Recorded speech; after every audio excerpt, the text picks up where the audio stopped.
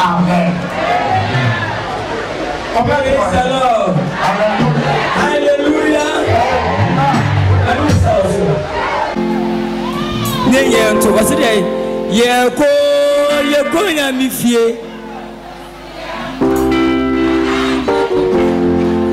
do so osu bebe akeka magana faolada ameno mazam munya matuni amazam amen. Yeko nyamivie besi yeko na hanye do dumswei wasu bebrebe akika yo magana nyedo oh waolada besimie waolada besimie waolada besimie waolada besimie waolada besimie waolada besimie waolada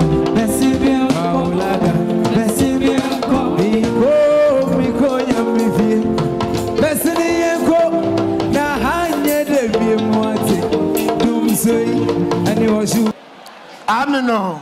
Amen.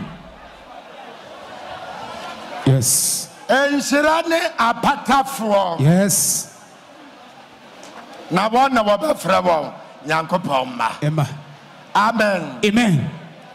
Mapasa yade ashanswo kase abaya futuo bebre. Yes.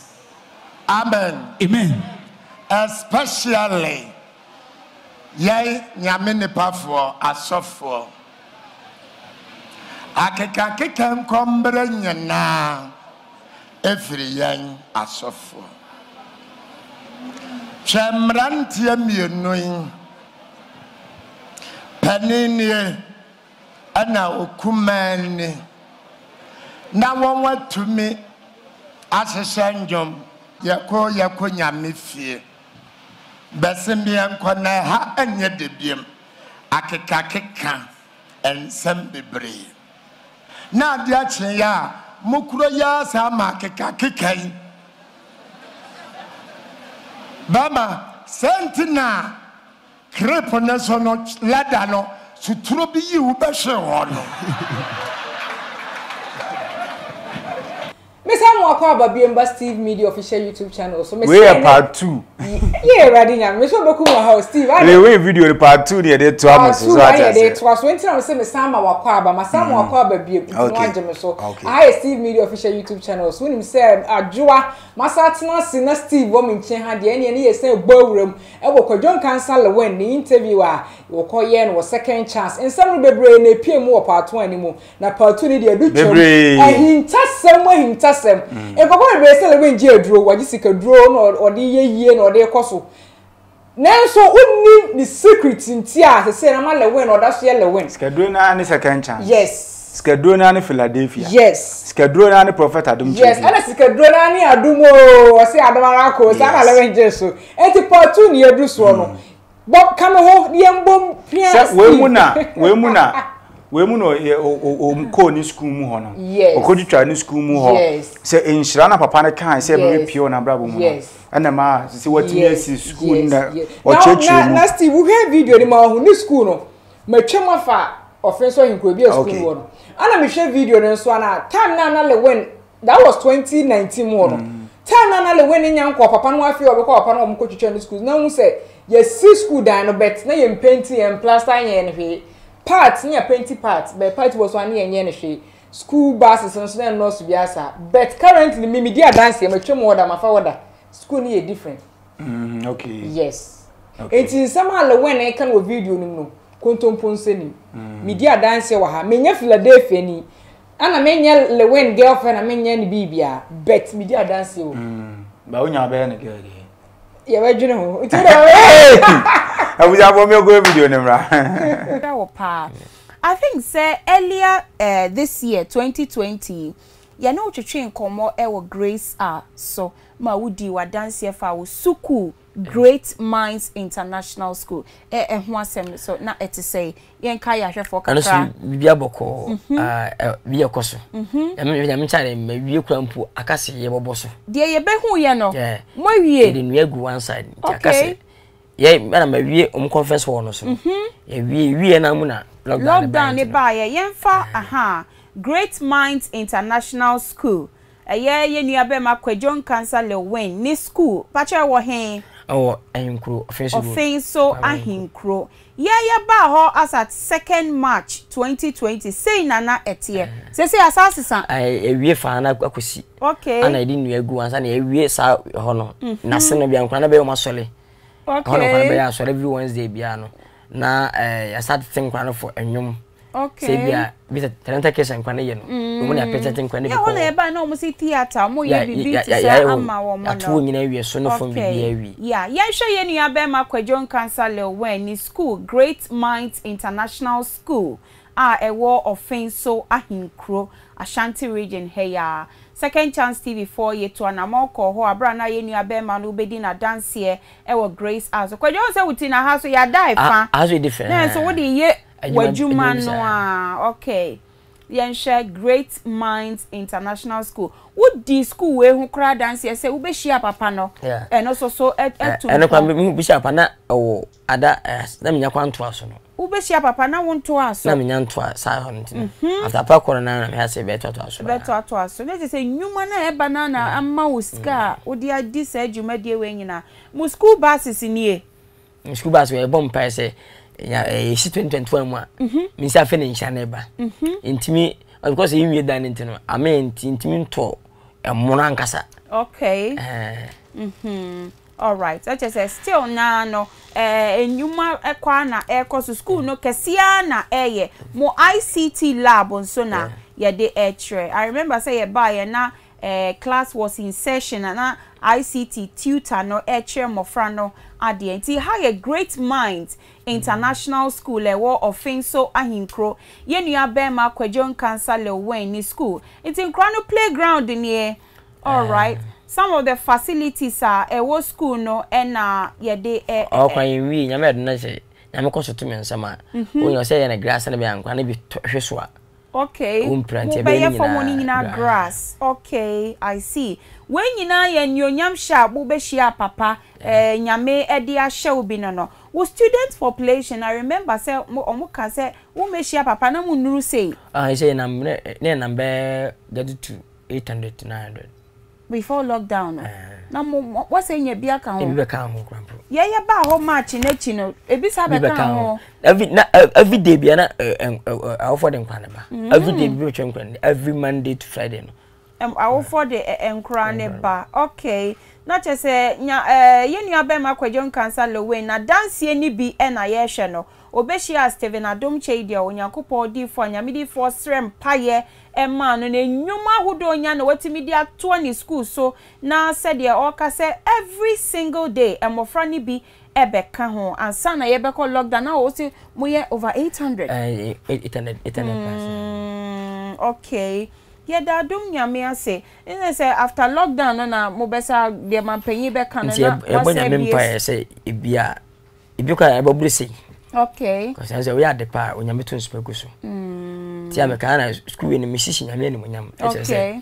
all right start p na abako e de na abaya ma yaka ko nyame adum ko ni say first we start no me se betwa muntem ko to we ba 2 years no ye intriga bi 5 years things wo secret ye den ya ti abra beginning say bade me be metran wi aka mepe me me bi te kwana me kofu ma mepe ma ne bi antara ba ha nti ata fe no mepe kuma se ti me start see first one we no na me nko fo say bade yi ne aka ene bi me mama me aka na metra emtimi me di we still na me di wo so ansa na me pade adachi bia no sinya me amma me nyini kwa chi na me nyini kakra be me one should be free ededi then in school tim starting big one ko me pesa me ya we start bubu start kese no sinya me di beka obi beka wan kam say no okay because I'm recent me de ntena kama boso Benjamin witiri mu adwen ni vision witiri no o me so wa mo beka wan ba say vision no sinya me di beka ho madam beka wan say ke school na bum ti wono ni ska ba de ka bu ne de ye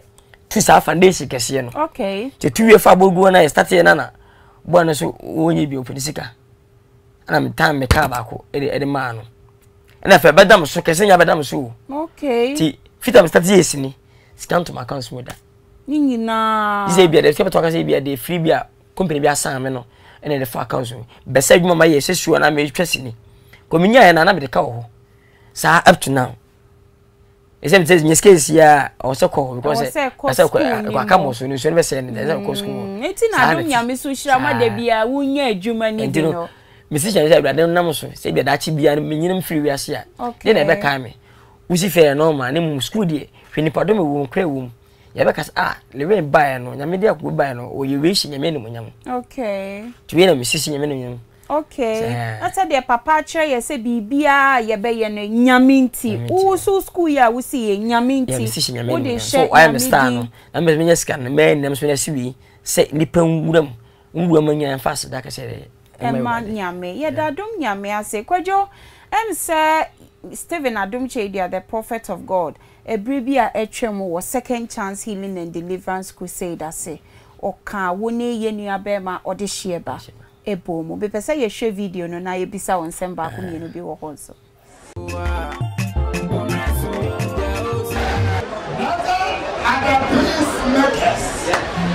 For this have been called the children of God. I come out to me. Say, Aya. Yenina, Yaliwe. Abi Yenina. Yal, what is it? I come on there. Epidemic. Now, our football one the prayer and answer. Young fire letter. You have a simple committee. I was second time to get the other one. Now, no one ever guess. I'm going to take amen. Praise the Lord. Hallelujah. Nenye to wasede ye ko nya mi fie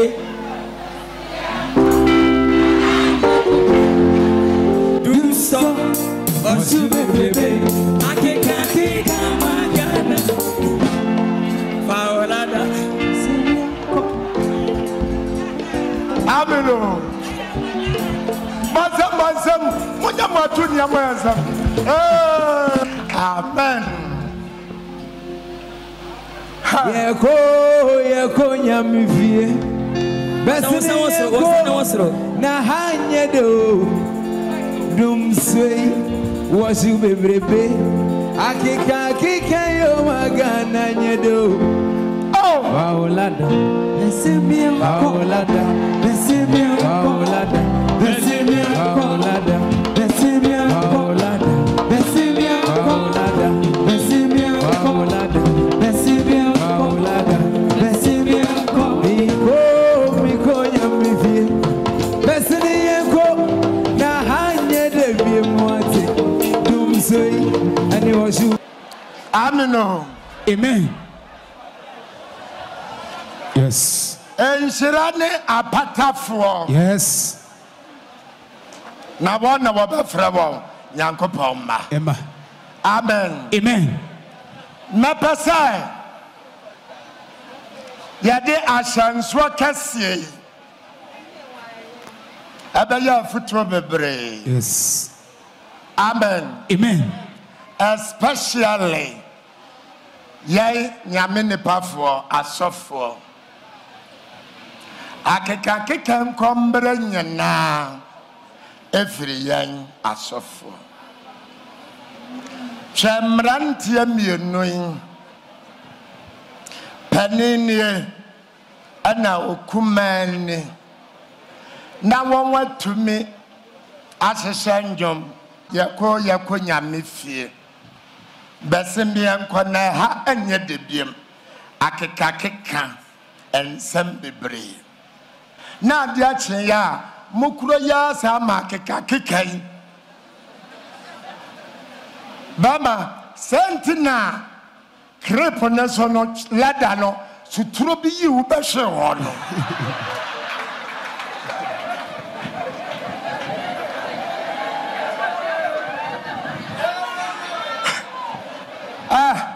Adentina modern hokan yomono.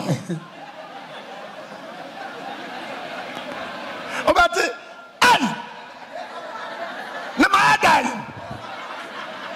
No frisuro. Nya no na akoswe. Sir.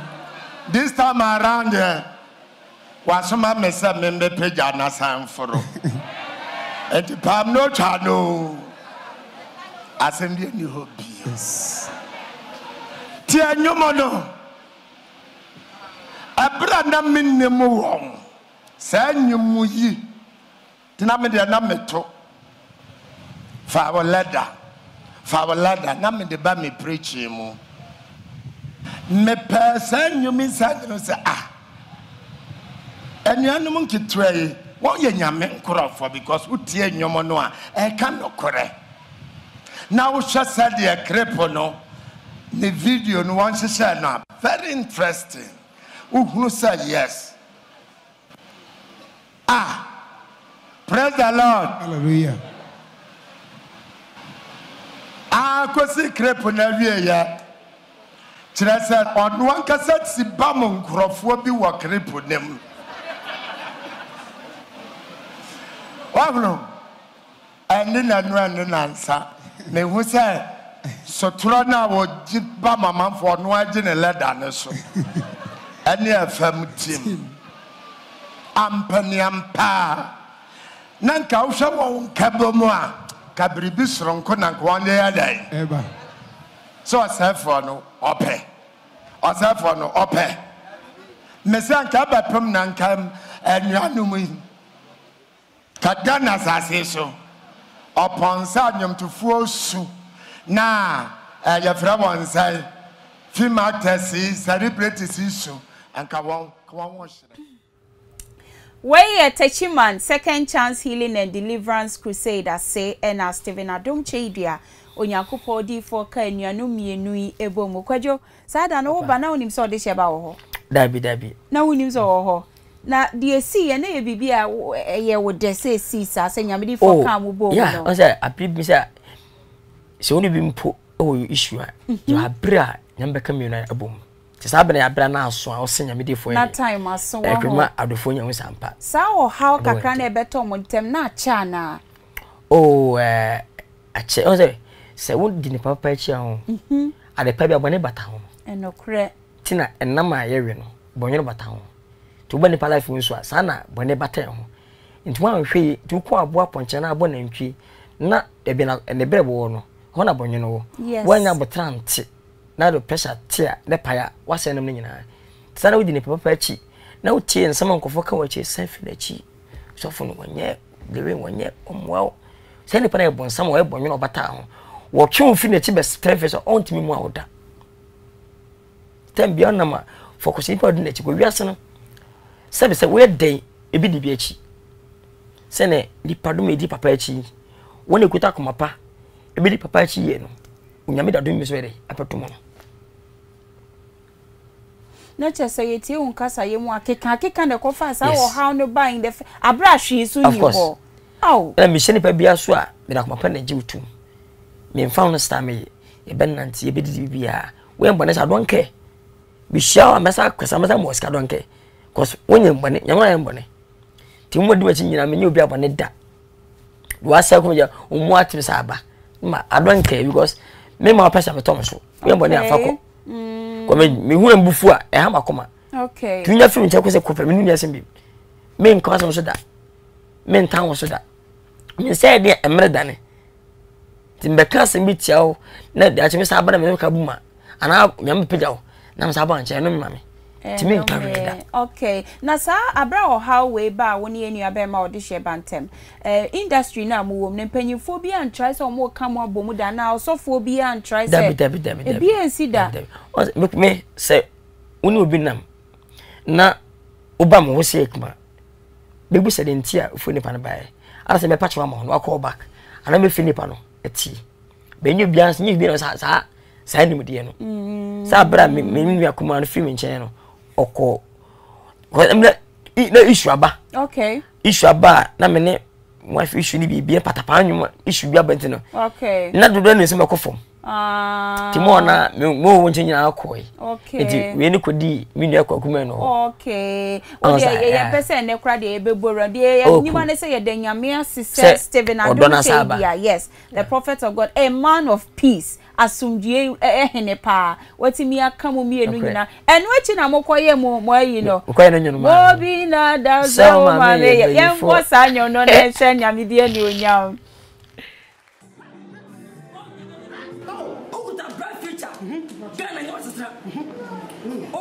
Asia, Malaysia, Afghanistan, Afghanistan. I want to go for 6 months. As woman, I'm so much.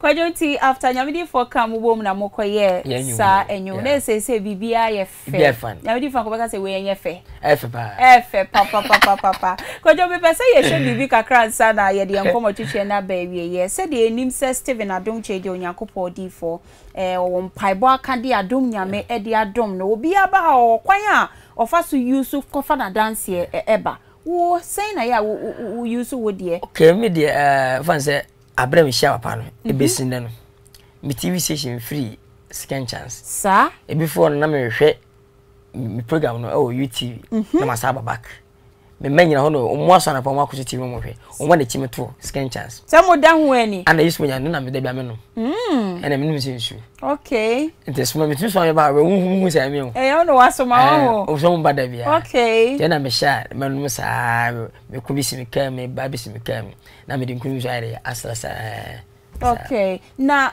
me person bisa say lockdown you muso anya sorry how na oni nyamede for mo stay connected TV so and na YouTube and it says every Sunday by papa life ana da family life no so no oni tua say you asoda wa ya wo so a ni nyahwe ni nyina no wo hwe a na akoma di achi na wo gidi a ebe ya adwuma okay nti e deep in powder no ni grace water ni ade no e bia wo say na wo de bomb pa ye obi wo se mi hu e kasa no ma hu o ti hu say o bomb pa ni wi a na awrade mi hu de bin powder e gu nsama kanya say ma mi nim kunim no wa hu no hu a be ya adwuma okay and then ana ebi ma bam ebi ona bam bu ntem fi say wate waba okay enti no wo ye seconds na wo hwe nsen kachina dabi ubusa de finya me nchen na ma ya emaba mu ko ebia sa me wode ba emwa wo twa emire sem ade wode abeka wonsa okay ya da dom nyame ase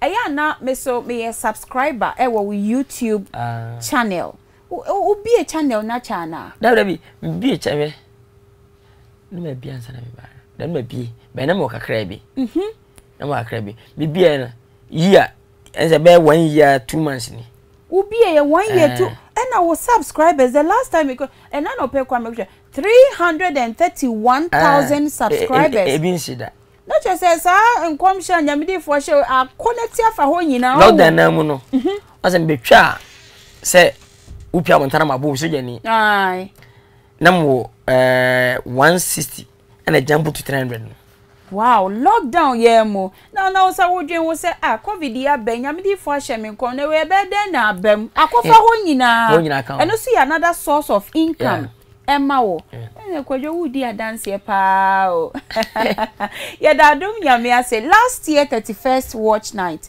service ye hu wo ho wo ba ya fi we so beba na afi we da fi kwa me bantam kwa wo bantam o sa afi ba kono na minim se papa be ye na minim se e bia e be na so de e be na ha kakra okay be na minim se be na ha poku ase enti mi hu se mo ye no me wo shi me tuka fi kuma se be 12:30 12 anadono ebo be 2 something na me du na ya point be se me be ba pa o okay ama me abeje me ka se mi hu wo ho yes hu onyomtoni Wendy Shea me na man ba wo na man ba ye oni ne manager Bullet me sense for pi hia me Kwadwo baby akono fe ko hobi esero wo kanya me yenyi ni cause we say cause enyi say be star almost 11 years o jana stay na no adum ntini okoso gira na aso senya bere bi twumi no bi twa ma senya mitumi a ntimi nyina na aso da ti ma fo ka se lewe ya je adura ya na me se okay wa wo nya aduro no a wo nyame no we de 2 years 3 years wo twem na me na me de bosom no some me de bosom e de 11 years na se mi no ho ade ho na ya aduro oh ti me mind beka we ba kuma me nyame no de me ko that's right I just say una unim baby ya o nti wo kire nkofo mo so ba me sofu eni ana me ko asore wo do ko okwa bomidin omo do ko okwa no a ti preach na papa preach no wo gituma do hia bebe aduma oh I see because a baby you Bullet ni when the show opoku ase catapult estate and sana 31st no so me wo say when the show she jacket ti dom ni mu de papa ka say yenye bia ye hu se na ono so apart from omodi nkofofo fa because nye say lockdown ne ba ya ya kruso asoda papa emientum pa emientum a kenipa banka commissions ka banka tumi kan sa it's 2021 I feel 31st yes also be ban me bantam kura o e bon say na be ye fi say bia obija tuma etima e bibia okay oja tuni na mo 5 gram to no I feel we see your papa catapult estate o ya osha me gata ni be ni mu na me hwese mo eni me trans kura no Kwadwo wo fancy doors we TV so me messages pa mo send o e believers man e take wo ai she wo believers ma fancy da wachi a edi be now here okay answer ye pese ye kenkan ya hwefo messages a omode bre Kwadwo Nkansah le win ene anope ye YouTube ye Facebook ene ye WhatsApp messages sanso na ye bebie ye phone lines no atum numbers no 02011699511 I repeat 02011699511 sanso na wo betimi afre 0266494 385. Let's move to our WhatsApp messages. Obisi, hey. Now it's about papa bedin there. What to the bedin one? And I know be free of papa program. Now one funny photo man me am fananto so. Come cinema. Zoom na na America one. Your friend say. Sewa. Bane Steve Adom Kyei Duah. Ni ma me de sewa eya wo wife on. Akra ni de say. Steve Adom Kyei Duah. Wo fa papa din ni na. When be prophet me bushim. Okay. Enya hosa amen. Amen. Yanko ya WhatsApp so we see hey. Personality interview is a nice program. It helps us to understand more on people's personality. I really love today's interview. Odofone say or tapping into his prophecy. Believers Morning Show you do, or may the Lord bless you. This message I believe came from Martina. Martina, thank you so much and may the Lord bless you. Mami Hannah from Accra, where your home so Adumo. Adumara Adeshe kron mommy Hana anope wani agese Kwadwo abana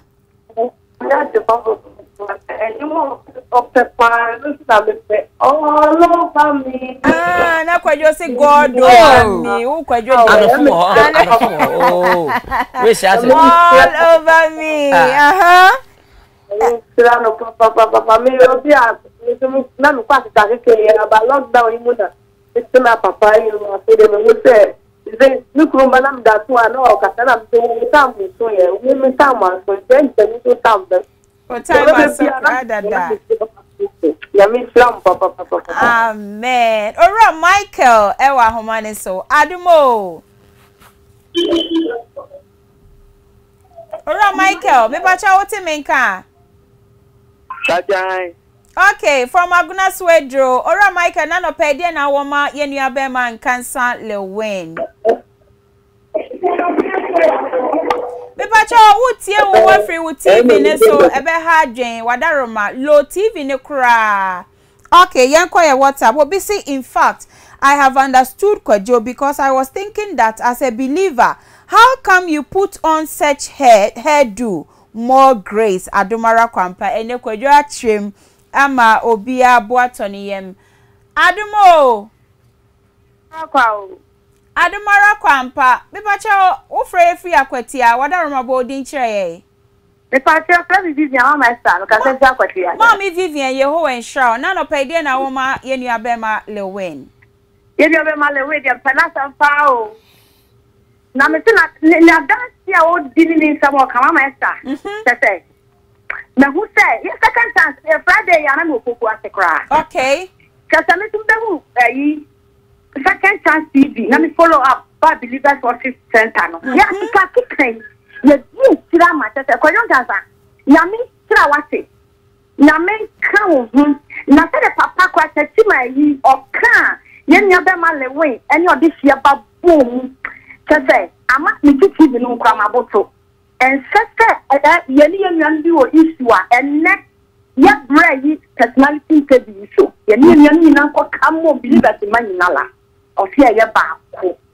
and person bi say bra Lewin say ni suku no me tra na me wakwatia me de me ba ne baba na body fertility wo na ase na mba no se bi Kwadwo we de yi na no moye o say o person o de ne baba wo akwatia a great mind of a boarding wo mo boarding also mo ye boarding wo but therefore what dey ya stay tuned dey o be ya beto edwa wo second chance TV so no what me dey baba Great Minds International School owura kwabna ewo ahoma ne so from akwatia Adumo from Adumara Kwampa owura kwabna dey na wo ma ye but pacho me free Sunyane okay thank you very much yes pacho the no say papa de nyame de ade a chegana fo pa a se yesum yi pa na se kwa boss be dance me be no no go se ma pono be sha ba katapo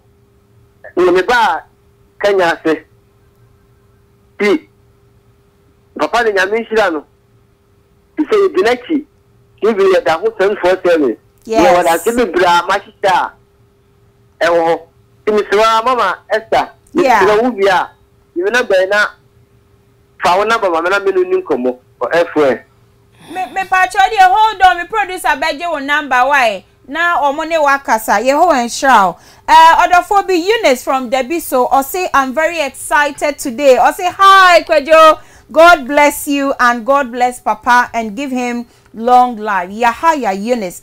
And I did message free Debbie so ebaye. Personality interview. Today you surprised us, Pa. You brought us our favorite actor, Lewin. Lewin is from grass to grace. Please keep your humbleness. God will keep on blessing you. I'm your big fan. Samson from Offenso Abofo anyway ebaye obisi Lewin I didn't tune in early me da from abunto ye na number 7 p.m. ye the repeat no ebebrel odofo bi so say Adumo, this is amazing. No, but no wonder because I've never been there, but I've now conceived and expecting my 2021 model baby through my own powder after Papa's prayer on TV. Benes energy way free sunyane ebaye. Kofi no Kwadwo no obi so bisa wo school fees, boarding facility. Kofo person mo dia mo mabo Kwadwo enti repemu ye de sa ni nyina ebebremo. Obi say God is indeed wonderful. Lewin was not good in class, but God has blessed him with talent, and we should know that God plans for everyone. Lewin, you are a role model to others, and I thank Adom Nyame for your life. Judith, and way free wa ebaye. Judith, may the Lord bless you. Obisi watching you live, believers all the way. I'm out of words. God continue to use Stephen Adom Kyei Duah, the prophet of God, for greater works. Philadelphia, Michael Achim the way free Mampontin Kumasi and ebaye. Obisi, I really love today's show and I love Lewin and his movies. Thank you so much. You forgot to add your name. Okay. Obviously, Lewin will continue to go higher. Cret principle from Ohim and also anyway ebaye. Obviously, okay, I think I've already read this one. Obviously, Adumaraka, we thank the prophet of God for our brother's life of more blessing. When even Wendy and Bullet, I say when, then how much more can we not go there? Okay. Let me forget about this one. Maintain message, Nasi Papa. But thank you for bringing your message. Also, my name is GH Angel Lewin. You do all. Thank you. Good life. May God bless you. All right. Thank you also. Obisi Adumarakwa, God bless Kwadwo and live longer. Please, I want to study movie with you. I'm from Takra. The Johnson Owusu. Osi aka waye special.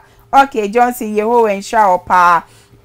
I love this guy right from day one, and he's still my guy. Kwadwo, go high. Yes, Ekuya and a different sunyani baye. Mommy Elizabeth, ewo ya humanise from Putoja. Adumo.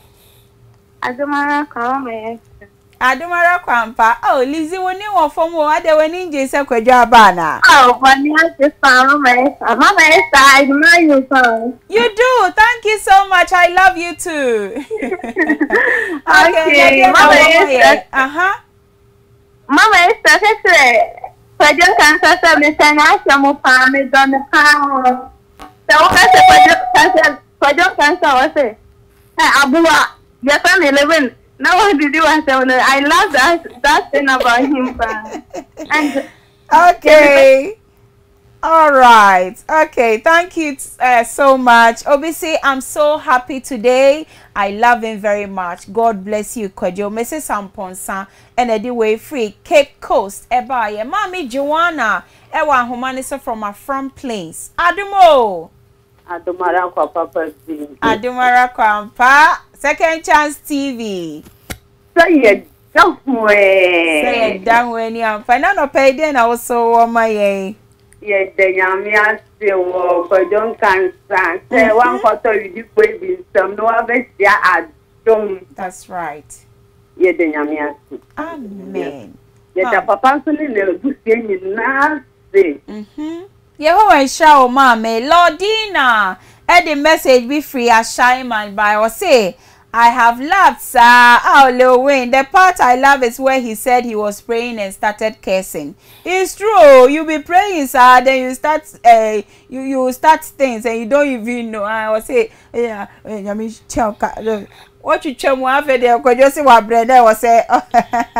Okay, Mommy Sewa from Cape Coast. So see, I thank Adom Nyame for how far he has brought Kwadwo Nkansah. Okay, Mommy Sewa, may the Lord bless you. Obviously, I'm a comedian. I want to know if Lewin can, okay, do me a favor. Lewin, or the BB, Becca. Okay. Second Chance all the way. I'm very happy today. Believers, you are too much. Kwadwo, I love you, and I also want to be an actress. Or Bapa any way free. Techiman. Eba ye yenko ye YouTube channel this way. Na yen share the other form wo we are for na so eka. Selena Amwa from France. I say, brother, you are blessed. I love you so much. God continue to bless you more and more. Emmanuel Nyameche Osi Adumo. God bless Papa from Papa Nyameche from Techiman. Selena again. Or say, Brother Lowen, you came to France. Or say, I want to invite you to join us, the Family of Believers Worship Center in France. Hey, Omati Believers one can France and hey, okay. Benedicta Martin, Mommy Benedicta, say, oh Lord, what a mighty God we serve. This testimony brought tears in my eye. Thank you, Lord and Papa, you were really God sent. Thank you, Stephen Adom Kyei Duah, the prophet of the Most High God. Okay, I think say yeah the YouTube ni be see ha yenko Facebook oso kakra na yenkan messages a yahwe for e de aba ye Facebook channel ne so mami ya owusuwa osi adomara kwa Rebecca owusuwa from Sowutum. Okay, thank you, Rebecca. Okay, let's read some of Lil Wayne's messages. Okay, Obiso Oshoye from United Arab Emirates, Dubai. Osi, may God bless you all. Emmanuel Akwesi Yeboah and Aoka Charlotte Abeidu. Osi, this is what we call from grass to grace. Kojo, your interview has really improved my faith. Philadelphia. Peter Adom Ej. Osi, God bless you, Kojo. Adumo, my greetings to Kwadwo Nkansah. I love you, bro. Way from Ajeman. Odofobin Swani Dindi Hayford Nojo. Or say greetings to all Second Chance TV viewers all over the world. Eresi Okanse or say I tap into Lil Wayne's prophecy. 2021 will be my year of breakthrough. Mame Araba Bossa or say Adomara Kwa Second Chance TV se me da huani. All right, I'm say Hannah your messages ABC. Kwadwo. Amen. Yes. Kasano brana ye bisa woni ode share basem utufu bi na mu yedu pa senka ye di papachi na mayentie ya sho ye nim adibia benwa ya na tams dipa hu so mfaso je afiri wonsansa nti udu bi achi a unu se bia normal to be cancel to be tinefas unko tanche no afi wolusu ni mabibi si nipa na how ana wo kode aye nhira bi nipa di na chi no wonu mu hwese na bia wo boto wo bo mpa bibiam na wotie nipa no wo chiri no na onya koze kim obua okay obua ya danyame asene cause papa edi na chi onyame di na bre yes to edi na chi biam se odi na chi for purpose say nyamba bua na na dum yere account na da chi wo so atwe nipa yere atwa akra manyame wow, perfect video. Yes. Like my overwhelmed. Hey, bro. Hey, Sam, bibi ho. And you was a deep pizza, bro. Me say. Pizza worry na Sam. Na Steve. Pizza na drink. Steve. Where you get pizza say you go and I say you. So say mo mu dey wedi. Enter bro for aba. Pizza na drink no go fancy. Poker. Is a poker. I know they are Steve, Steve. Pizza. We are saying about Mami go well with the name. Mami cast it back to part 2 and Mami fa link it to part 2 ni. O shall we na dey for that down. Oh, so with mission nkom we. So be cry o share o mo fia nkom yi. So share no nkwasi nkom bi. O shall we nkom ni. Enye nkom o. Nkwasi nkom. Me so share no nkwasi nkom. O mu didi wi ara nkwasi nkom na eba. Se o mu ze lewen. Akoshe baby na. Okay. O say so we kono otutu ska ni gu omo so a. E ho na da no mu ntimi hye ne nkom le we bewu. Adifo nsa no mote. Adifo no. Hwe. Maybe. Okay. Me be kan yin tese maybe. Okay. Na mai no kwa sole a. Asa afodie bi obobi. Wow. Afodie bi obobi. De kan ya na osole ni bi. No asore. 2 million. So mai so ye pon no kwa onyusu ka bia. I say man bi o ma asore de. Afode bi okomsu de bi atare ba kan ba asore. Enti. No ba asore na for be say 1 year akula. Okay. Ti one day me de ye pon na me ni ho. Na me koto aduane ho asore ne nchon ba bi. Okay. Esuru ho wo krom ho asore ne wo so no. Nye suru na me koto aduane. Me wan say man ke bisco. Man na bia. What in private car pa. Nti mini say wo bon parking wa. Say we use private car, but so be parking azoro wa ma so fara share no go ba gidi o parking ba bi no afofoma ba so. Mini ko ma won kwa dey free me parking ba bi ma shata dey enye free ma be tira ho. Say no we say me nko. Ti we na so funa kula ba ko te ho chen say, "Hey, mine so use car." Say mine. Ho no be share no. Me ho chere no rough, be say o mo share week bia no. Ye be see the preside here da wa so dem wa. Ani as we need man 5. When Kwadwo Nkansah when say ma woka say mre bi e twemu na wonnim na wajira na wonhunu han papa bi no na asofo wodi o machi difo wodi o machi no o say me Nkansah say me kwana say bi obi bie maka ba mu na ska ni mi bie mu a o say dan nkom say ye say oba bewu o say to da kwana otimi bompa ya ma otimi dome it is still bompa ya dome akiri say o say otimi boy ye mi twi akọ de Kwadwo obedu o na mo bompa ya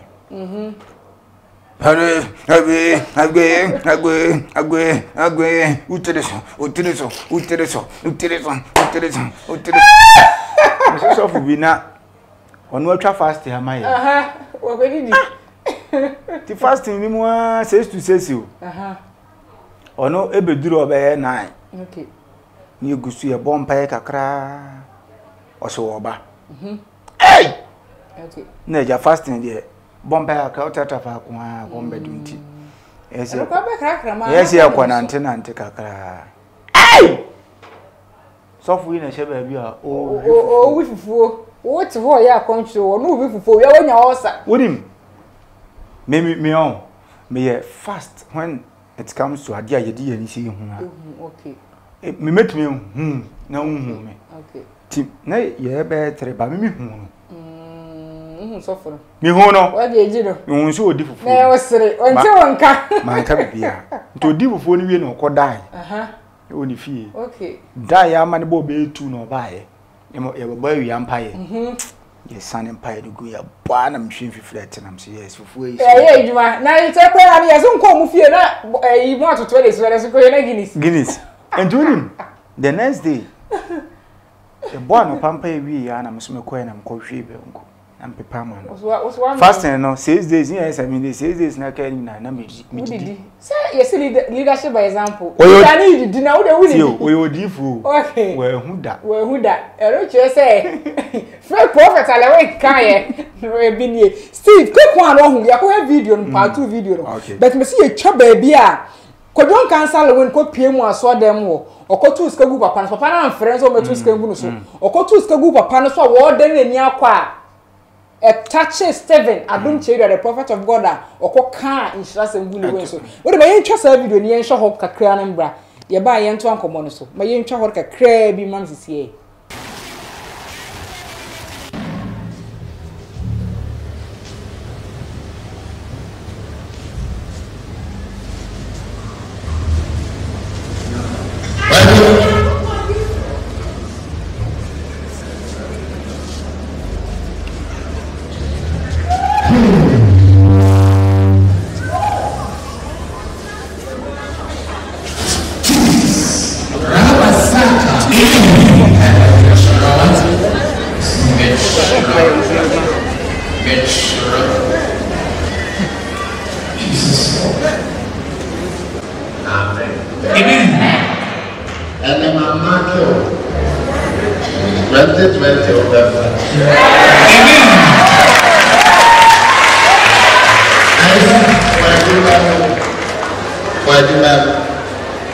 Set your trivia 5 times by 5. Yeah!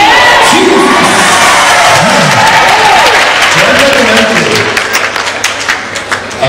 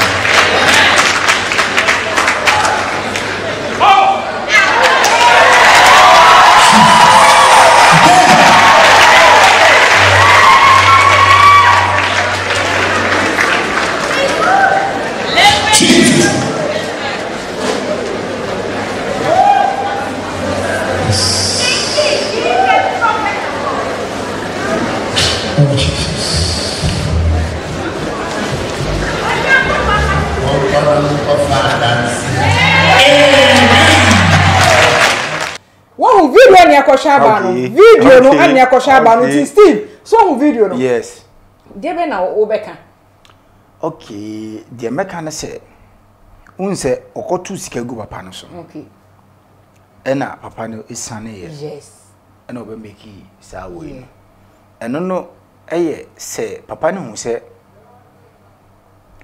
boy no wa komapa and sika no otugu ye no okay lewe nsuso ba no okay nyezo ofite no yi sika no otugu ye David wa boso mpaye yes what else wa boso mpaye yeah say soft mabine friend Selena okay Selena so self Selena what enye de na TV3 whatever picture no pay yes Selena na yeah Selena what in obonyo bet mama no Pastor Selena yes na every Sunday no be picture TV3 na the program bia chepa na me ko bi me ko program na that time je di asofo ye chi ya ti me ko no ena me bon pa egu sika so se me diska no koto mana mama na okay gift ne dan so no e me tomeso like we have impartation no e me tomeso okay edim this kind of mom be this kind of mama me na say oh vampire say na here dey oh boy it was true enti le when okay vampire go scan so yeah unse sa Pastor Selena no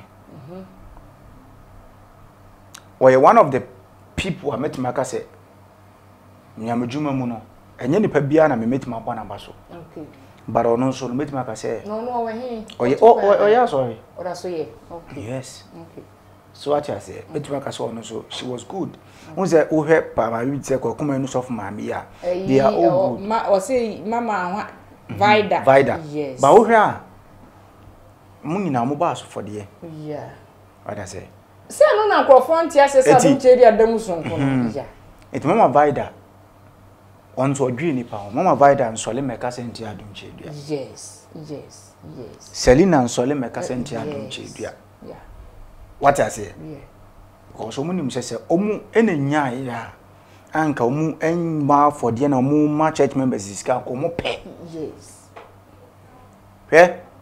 obi a we nyamedwuma bia no wonsi ye wo mentor ya de bi fe say mentor obi a wo hwe ni sua no yes obi a mesi omu what I say omu mentor no e low-key okay because papa ne oma for de yeah o je offering an ko beto no no asa de bia ka ho ni acha mo no sofu be ne nya ya nko mpe o se bible mu no o check ya afodie na omu bo Philadelphia no okay papa ni gia e bia say 80 billion no sisi wa bo ho a yeah o ba ba chei sa na Yesu ye okay o si esuafo ne se enipa ne mpe bi mo ni Yesu se de na wo o si de wa ye mpata menu ni ayi e na Yesu cheye e na obo ho mo yeah so mo fonfom ya still na entino eye the same adwuma na prophet Adom Kyei Duah eye enke nyame adwuma no nyame fie ba bia obowura e kom de wa obemmen but then no utra nyeyi okay na kom de na oso me hu sa so bi su efe ni APC aji wonsemo mi ko bulam uduru wa ni ebusa o se u peso hu na 1000 and asa 1005 na Yesu kura wodi ni nyam djuma ba ni eko hu ni eji 1005 na mere kura ne ba ni Yesu kura wanyi se wanje hey guy hu Mrs Steve eno na metie prophet Adom Kyei Duah teaching was Ghana and na Ghana nko an ye nye asofo etrimodenfo yes emofo ndo ma sorry ba ye ni nye saade bi etrimodenfo oh that is Okay. Semina me yesofo. Nese. Ebi am ya asole. Ebi am ya asole ukuada. We ya asole ya wadanti bi ukuada na betena me nchen a. Ma flat for the 1000. No enipa be 20 30 o ma asole ma flat for the 500 enipa be 100 o ma asole a. Na osu asole bia so ubo 50 cedis ko mo asole a. Na wo pepe bia me ko ye. Yes. So na be start calculation, we be draw a plan B and plan 2 no. I will continue more show. To bought 5 million, quite 50,000. Jacomia. Me bought 20 crowns. We are one time, we can see the crew. Yes, sir. Now, I am one. I like being a coach and manager. You already, I'm call you, Cote d'Ivoire. William and Omukra Mike. So said Adom Kyei. Okay. The so-called prophet. Okay. But so much wa said them no kasa ja onya chale la be. They said they will get to about the same thing on kasa. Yeah. Cause onum oyodifo onum wi. Oyodifo onum laka. Oyodifo oyebi. Difference I work on in ntaman say o asole. No be dia ni mu aprichi asa. Wow. And still Roman anti-ache. Oh. We know my quine. Minimum quine. A crown for one. Mina Mikajo. Many a different nante. Okay. But it be a back of pet. Okay. Okay. And in the public markers or no. Or them. Not or ye, Sadi and about not. Ushu. Or 20 already a limit to. Or I know no crown. So I know what's why because fair million go be no vessel. Still, mama busa wo senior me ho kasa nim na me hwe video e ko hwe ye Kwadwo Nkansah ska wo ko yi ye so fon frɛ no ono ana afa no wo ko to ska bi wo pɛ so a ena na giving bie kwan ma nipa o oma giving e bie kwan ma nipa se nipa de oma de ye yeah oma eye so oma kra no se nya so dem kwa na ye ba bi fofo a inhyira wo e fa se omo mu ni bie na se fo inhyira wo so ala se Ninjele when no, and yet giving aspect a guy na nkas walk on. Okay. No wadi nkan ebubu na koma. No wadi nkan agi papa na tum. Agi na nchira tum. Na me do kan reference was me share picture a video mu say papa na yakokra na mu say we dey ombu me. Mlante na buye.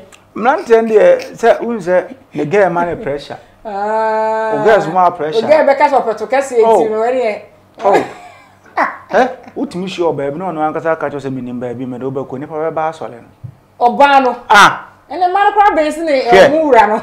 Njazofo eblu o mo yere mo edo mu ko ye. Okay. Ntino o yere ne be ya nti unim so asofo eblu wono mo a o mo preach no in the name of Jesus. E wo yesu di na yere che cho se be. Unim de wa ya wo be gina. Jimmy bi o de gina o anya yi na nam de ko ye. Ana de na na yere dina tebu ntimtu. Okay. E so fu uko fi ade yere ye no. Na yere timi dina tema ayi true man of God be. Na yere be ebe dina. Before yere be di wata be na konde hu sa wonye sofo. Wo say na yewura ho me ko so ko wa okuta Bible ro ko ho me so me ko ha. On kware do ko. Yeah, sa do ko yo so. Ti ani die be no pa ma. Yeah. What you say? Nju hu sa sofo bi yele eja no ha ko kira US a wa se kire. What them no. Baba. Ana me che no. Se sofo na asole o Ghana. Yes. Wagidin ka bi o wiase bi obi. Otobi. Na yere timi ja no ko tena US se me ko ye adwuma apesika. Ele be bo. E kire o se o be free. Okay. Okay. Steve in common ye de na mpese bi borrow baby na baby ko mpese borrow na sa kwa ye metoro. Way back 2016, 2017, before I Kwadwo Nkansah when in call Stephen Adom Kyei Duah, the prophet of God in win. Na ye hweno na wo Ghana ha ye hweno nyuma bia na wo ma na ye compare to 2019 o bowu asoli fie ho. E dey kosi 2020 a won say difference bia be. Difference be bro. Le when financially we are strong.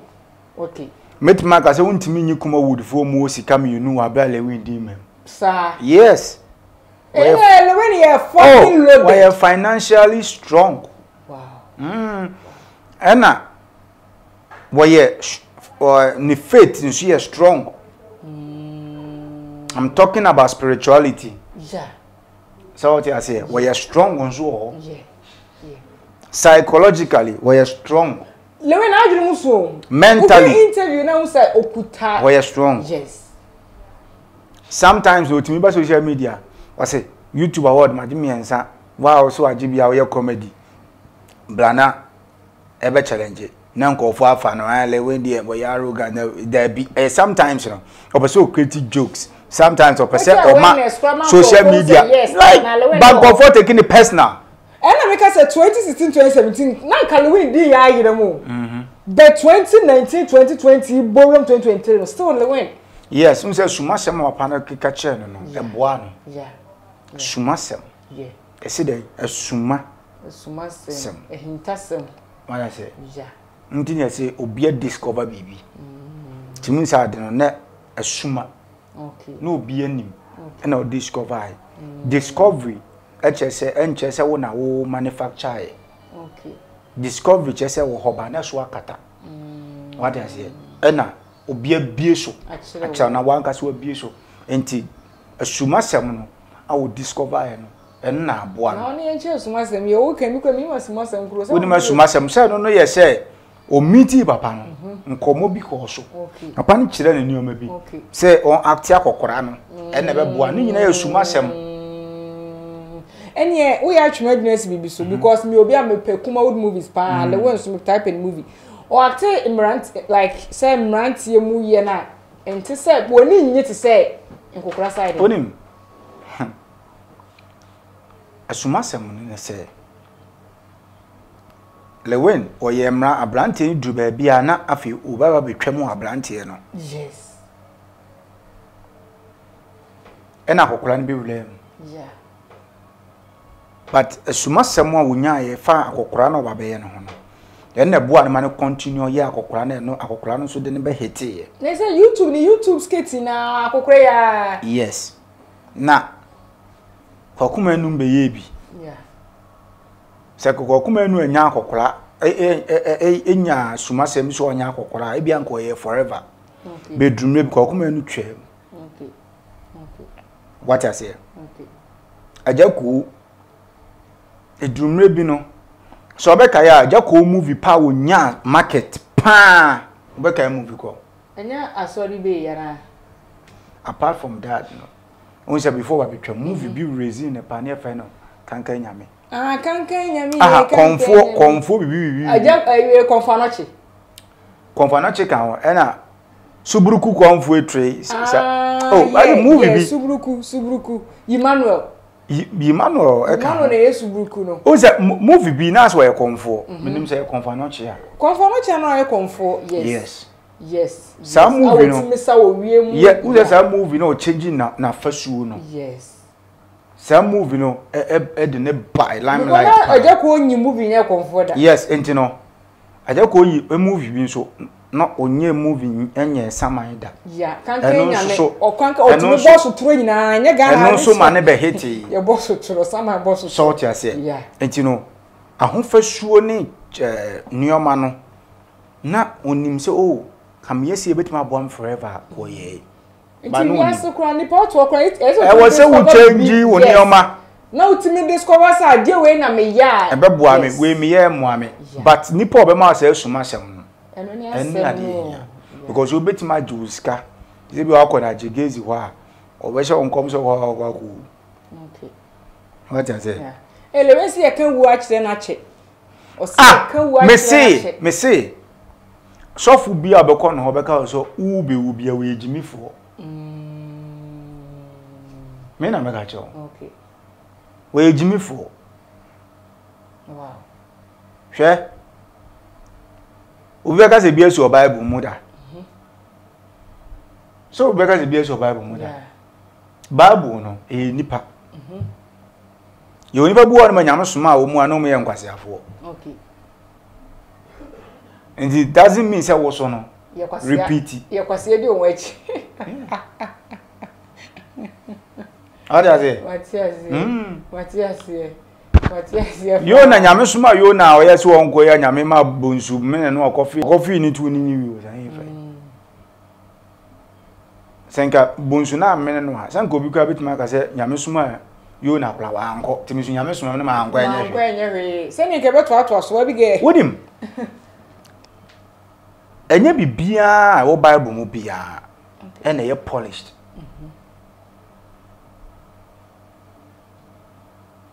David ekun obi fa ne yere yeah ntuzu baby oduo hu se enye tu nya dey ene to da bible ni nsem no dice o eti am to say bible no to guide you to guide you and what the bible e ba be che obi so obi a man of God na so obi nya man of God ana ne ho yam sere no unso mo attack prophet Adom Kyei Duah nyom ko tu bible obi won man no akotu azeni na fa gozi he bible so nipa na kire bible nipa na kire and two nyame God is talking now we have the rema the locus of the word and the rema of the word ye odi nyame aka to ne ye odi ogu so ka so what you say nyame say ya fa say ko ka kire asumasi say obewu anya ne samanse nyankopon no say bible mewom yes nyame suma odifo Isaiah mane ko ka kire odifo ohini bi say onya ne samanse o wa obewu okay edi oka ye no na hwan na wo obi no by beto ye be widi ni ye hu say nyame popon ka sese yes wa twela to ma wode ayensa na hwa ma wo say odifo bi kan sa yeah edi odifo ne kan na obi ani ho enti anhoma na Isaiah na twere ni busa wo say lewin ba wa so dem wa fre na gine ni padom so wa bewu unjimi yeah ense Isaiah timi ko ohin ni wo ka kire ne say nyame se menka say yo samanse na wa bewu a so we wa nka kire say o ma ni ska onya akwa kire enti no adanti na wo de one felle wen kokoam so obeka na wo de ne performance nti wo de na gyan wa so dem so ba bewu yeah na won e was so hwasum yeah I'm telling you also bo asum wow ejem so sofu bi obeka cho so ogyan do ma so nkom so wa bewu bi ejimi fo omo di pefe enu na le when e ka say sometimes no di hu to omo so he ma menka no krenchel obi bi e be hye no nkom so bewu bia no o sika okay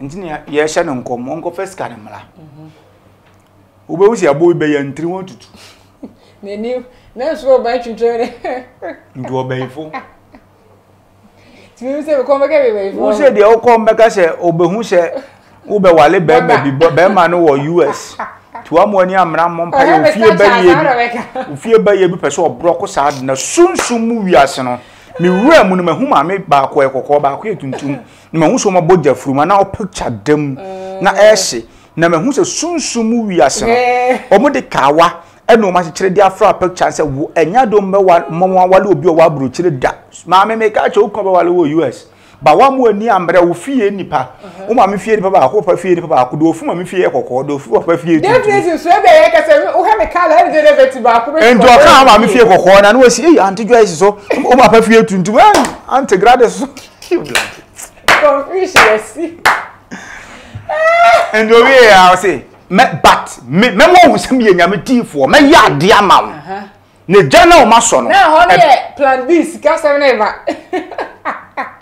enti ewie ya hume ti ade chen ya bo hu se sika one kan ye no afa daddy me pacho me sa kan sika no enti nyema na me pacho me maje okay share me kana odo ko tumpa nkura na ya share no obo share no atoto ye egu eyinim no waju 15 million na onim wonya share no ano oji 15 million no a wotena ka anim a anyim obo ka anim kire se wa wie so okay figure ni form na eba na so ontonya ye ya no do tena ke obeti sudwe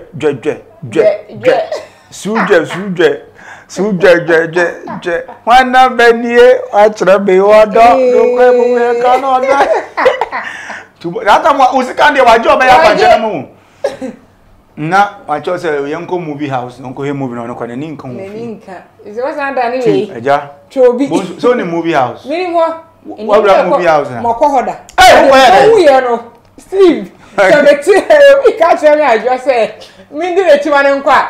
Nkwa say you room kania ma. Steve. Ogo e kania ka. Na na meka. Okay. Na ni obi dey hwe me kwa na. E do nim dey kwa ni say.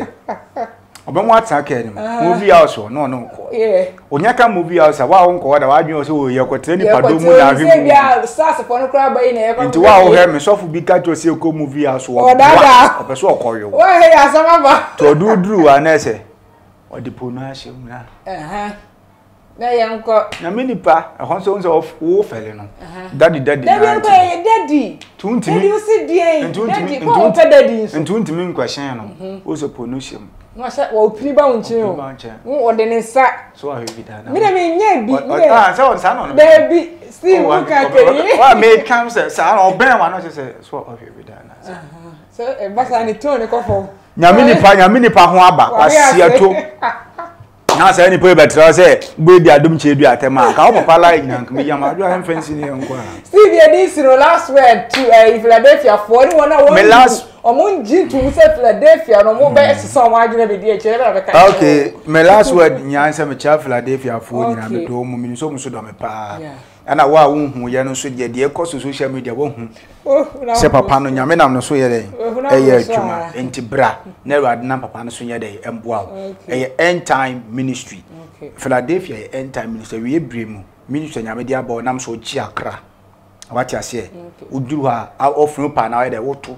1 cedi wom 50 pesos wom 20 pesos wom afeso papa na sa akani na bom wodi bia ka ho no a che umpe we na opeka ya motu mu a no kwa ko hia abusiafo ya dimbesia ya kram bye. Hello ebusiafo me mama kwa abadiba AJ's Beauty Glam.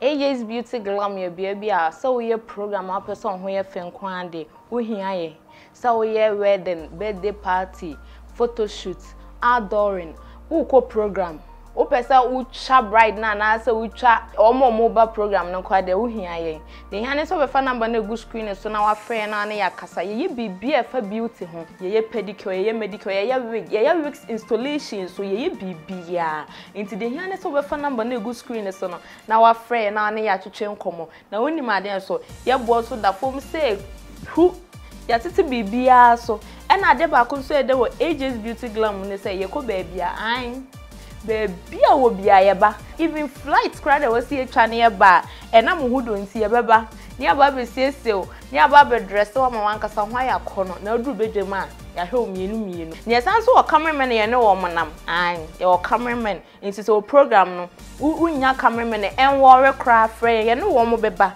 ni aba betwa no mu twan so timu say yes picture na da honom ne fi se de bia kasa wedding de eno ane oba enije nti wo ye wo sa wo ma ho ye fe nso ne wenije eno nti be bia wo biara de hia ne so obefa ye number ne ye beto a ye beba ye boa da form kama enu mu bedi nkomo na de wo ho nu bia yaka AJ's Beauty Glam, home of beauty home of beauty ampa.